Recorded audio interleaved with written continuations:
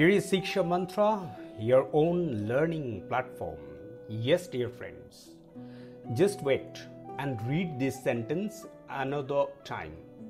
Here is Shiksha Mantra, your own learning platform. Have you found that Shiksha Mantra is written in bold? And also, your own learning platform is something that gets attached with Shiksha Mantra, and this is a very essential use of information in our English language, and that's also our topic today. So here we are going to learn appositives, what they are and how to use them. So let's begin. The word appositive comes from the Latin for to put near. An appositive is a noun or a noun phrase that sits next to another noun to rename it or to describe it in another way. That is, it provides information that further identifies or defines it. So the points that we get from here, that it's a noun or a noun phrase and it's attached to another noun. The purpose is to rename it or to describe it in another way. So let's see what's waiting for us in our next slides. Appositives are usually opposite with commas, parentheses, that is round brackets or dashes. Such bonus facts are framed by commas unless the appositive is restrictive, that is, provides essential information about the noun. Yes, I am repeating the key points. Bonus facts. So appositives are bonus facts and they provide us essential information about the noun. And here we must find out some easy examples of appositives, and you may find it very much related to the first sentence with which we started our discussion. In the examples below, the appositive is shaded and the noun being renamed or described in another way is in bold. Appositives are usually opposite with commas. So this is the key point that we must remember. Though later on we may make a change. So you would have to stay glued to the end of this presentation, because at the end you would find out everything in a very clear and well explained way. Dexter, my dog, will bark if you are not expected by him to be here. Parambir, my army mate, was the hero of the Kargil war. The beast, a large lion with a mane like a bonfire, was the main attraction of our circus show. So as we have said, these shaded expressions, nouns or noun phrases, these are the appositives and they are attached to these bold nouns. So my dog is attached to Dexter and my dog is an appositive for Dexter, that's the noun, and the same thing happens for the other examples as well. So here, appositives can also be opposite with parentheses, round brackets or dashes. Now we must learn what is parenthesis, a word or phrase inserted as an explanation or afterthought into a passage which is grammatically complete without it. In writing, usually marked off by brackets, dashes or commas.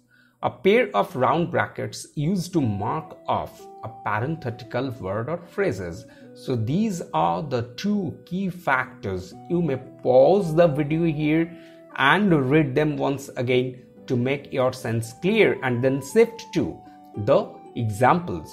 Paritosh, my mate from school, is the winner of the Sahitya Academy Award this year.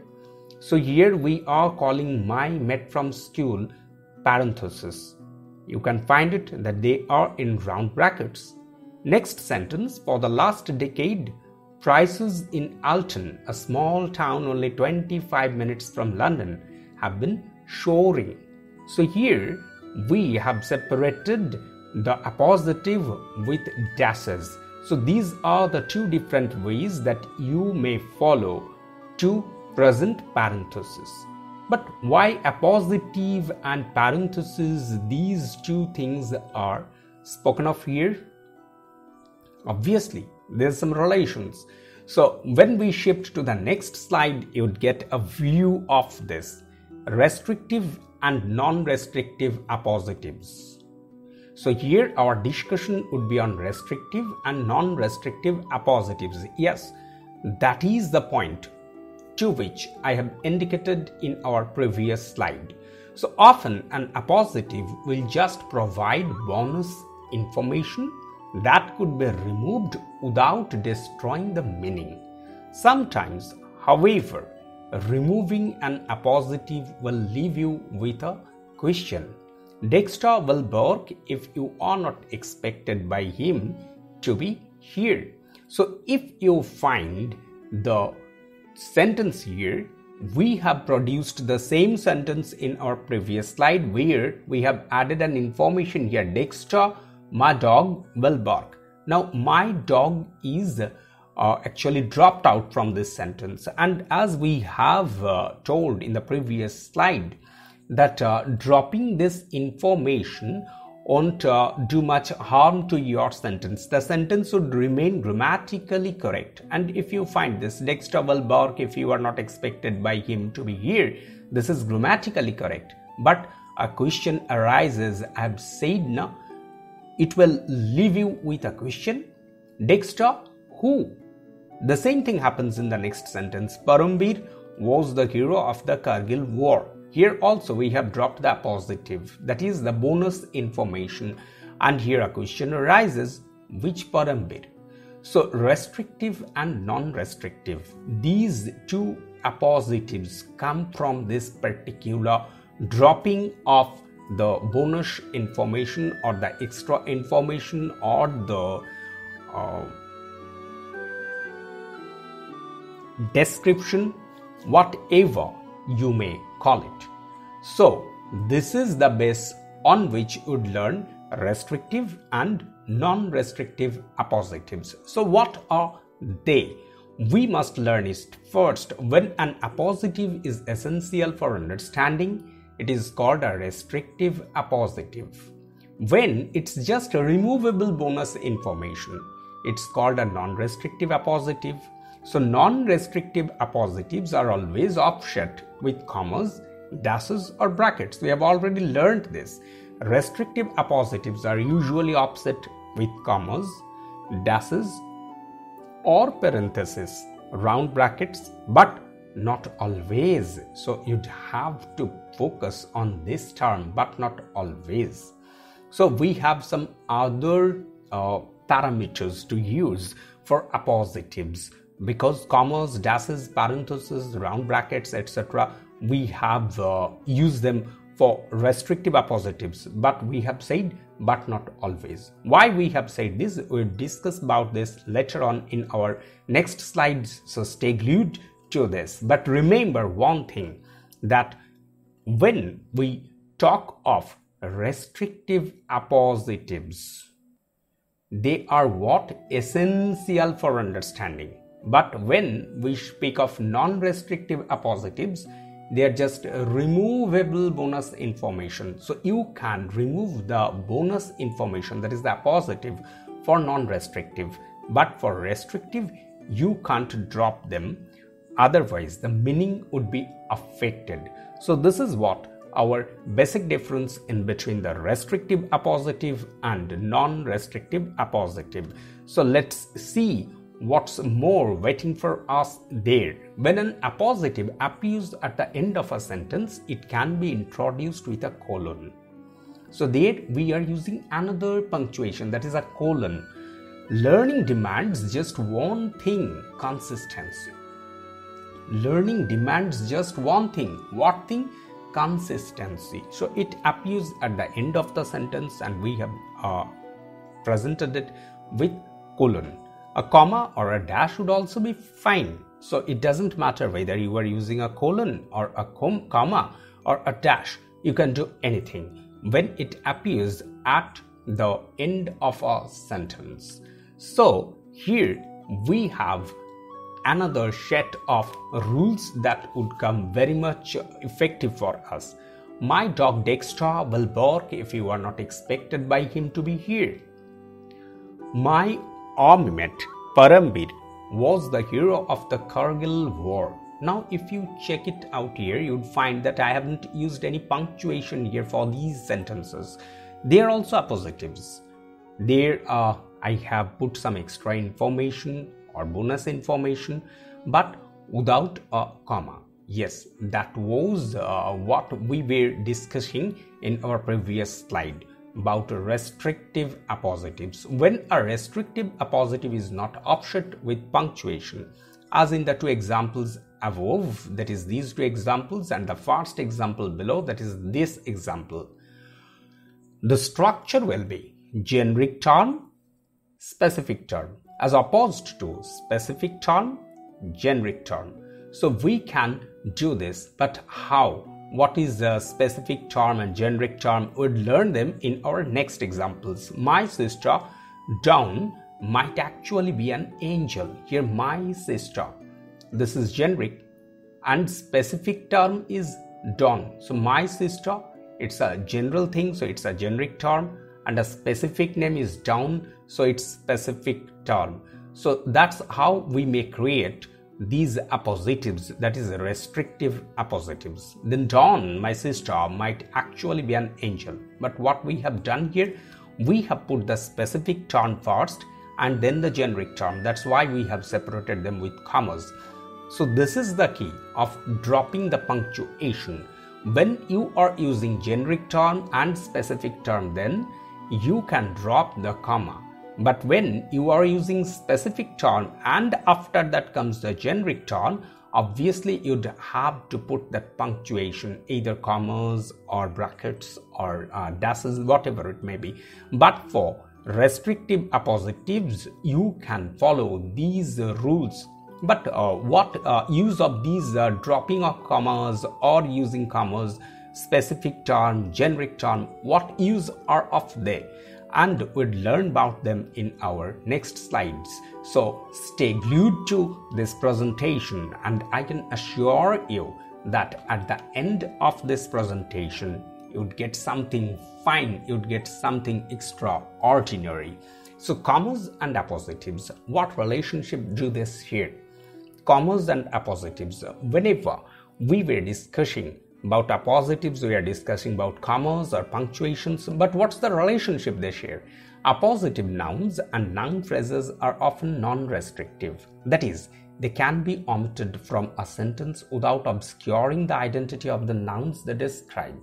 Another word for non-restrictive is non-essential. Always bookend a non-restrictive appositive noun or phrase with commas in the middle of a sentence. If the noun or phrase is placed at the end of a sentence, it should be preceded by a comma. So this is the rules of using commas in appositives. Use commas to frame non-restrictive elements. So far we were discussing about restrictive elements, and now it's time for non-restrictive elements. My friend often likens himself to Shaktiman, the Indian superhero. Now if you find this, you'd get that this one is not separated with commas. Why?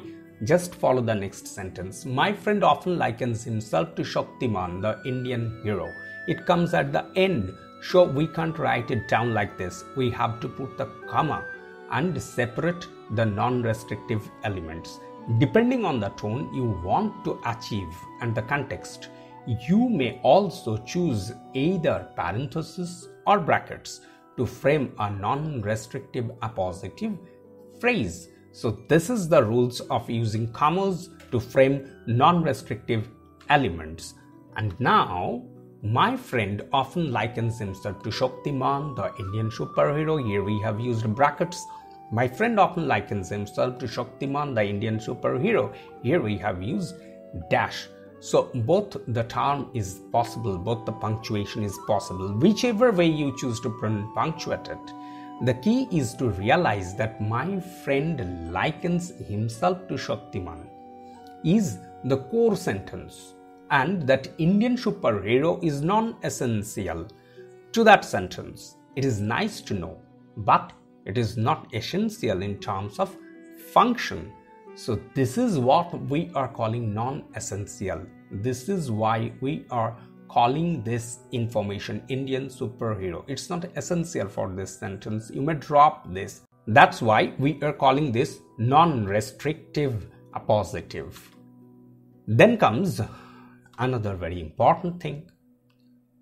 Think of a sentence with a non-restrictive appositive in it as a bicycle with a basket attached to it.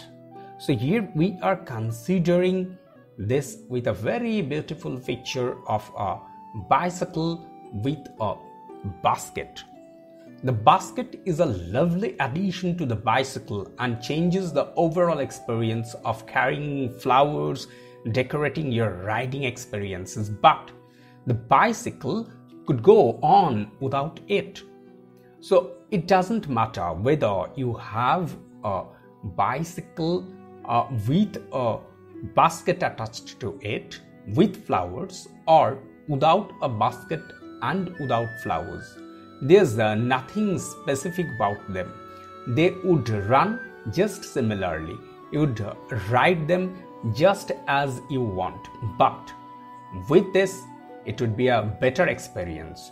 So this is what the basic difference between non-restrictive and restrictive. And if you consider this basket is actually the non-restrictive appositive, and the attachment with which it is attached to the bicycle is punctuation.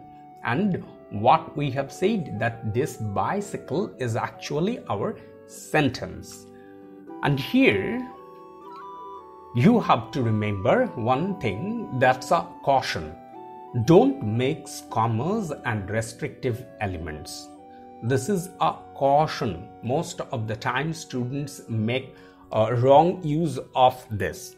They mix commas with restrictive elements, but you just don't need to do this. When an appositive noun or noun phrase contains an essential element without which the meaning of a sentence would be materially altered, do not frame it with commas. My friend Manjeet owes me 50 rupees. So here we have framed this with comma. And in the next example, my friend Manjeet owes me 50 rupees. Now if we explain this, there are no commas here because Manjeet is an essential description of my friend. Without this name, we can't detect which friend I am talking of. Why? We can assume from this sentence that the speaker has many friends. That's why he had to make it essential, Manjeet. That special friends we are talking about. But the one who owes him or her money is Manjeet. So this is the key factor. I have to make these restrictive elements. Otherwise, it would get very difficult to find out which friend I am talking of. My friend Manjeet. Here I have used commas, and this is also restrictive. Don't think that if you don't put commas with this appositive, it would become restrictive, and with commas it would become non-restrictive. That's not the fact, dear friends. You'd have to fill it because a language is all about fillings. Here, my friend Manjeet owes me 50 rupees and my friend Manjeet owes me 50 rupees with commas, without commas. What's the difference? The unlikely circumstances under which the first sentence could be construed as a correct would be if the speaker has only one confirmed friend and that friend's name is Manjeet. This is probably too much to consider nowadays. Does anyone of you have one confirmed friend? So consider it only as restrictive. Now think of a bicycle again, except now without the basket. This is the restrictive appositive bicycle. If one wants to hitch a ride on this bicycle, he or she will have to ride with the flowers in his or her hand. With this type of appositive, there is no disconnection between the rider and the bunch of flowers. So here you'd find the restrictive appositive bicycles twinkles out of sight without commas. So there are two good reasons to care about appositives. Reason 1, appositives are an efficient way to add information. And reason 2, an appositive can be a way of creating emphasis. I've told you now, there's something very typical waiting for you, and here it is. Emphasis. An appositive can be used to create emphasis. When used for this purpose, an appositive is often a near repeat of the initial noun. Another great way to create emphasis with an appositive is to put it at the end of the sentence after a colon. To do this, you'll need to deliberately structure your sentence to set the stage for the appositive like a punchline. Learning demands just one thing: consistency. So it is used just like a punchline. That's very much emphasized. If you read this sentence once more, learning demands just one thing: consistency. When an appositive is presented in this form, it's called an emphatic appositive. I'm repeating the term emphatic appositive. Here you are getting a fresh term for appositive: emphatic appositive. And now we would learn the key points that we have learned so far. Use an appositive, that is a renaming or new description of your noun, to shoehorn interesting information or detail into your sentence without destroying your sentence structure. Use an appositive to generate a near repeat or close copy of your idea to give it emphasis. There's one great literary device for generating emphasis, that is an emphatic appositives. That's all, folks. We have completed our discussion of appositives, and do like and share and subscribe Shiksha Mantra with the bell icon pressed, and we'll meet again with some fresh video. Until then, bye bye.